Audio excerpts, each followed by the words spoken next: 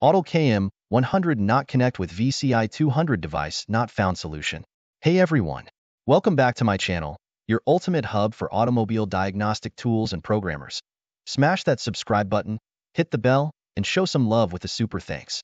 After recent updates, some users reported that their Autel KM100 cannot connect with VCI200 via Bluetooth. It is okay with USB cable.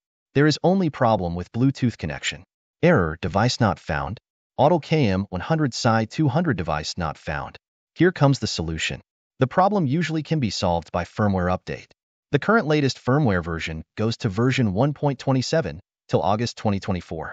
How to update Autel KM100 VCI200 firmware. Go to Settings, VCI Manager. Connect VCI200 to KM100 via USB cable.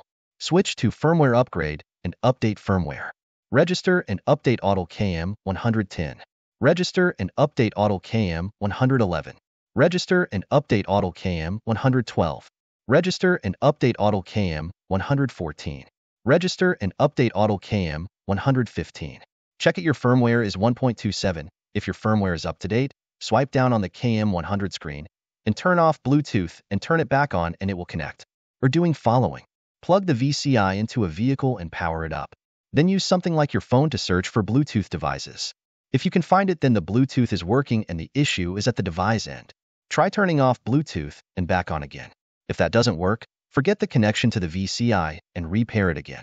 If none of that works, try factory resetting the tablet. If none of this works, see if you can borrow someone else's VCI and see if you can pair it.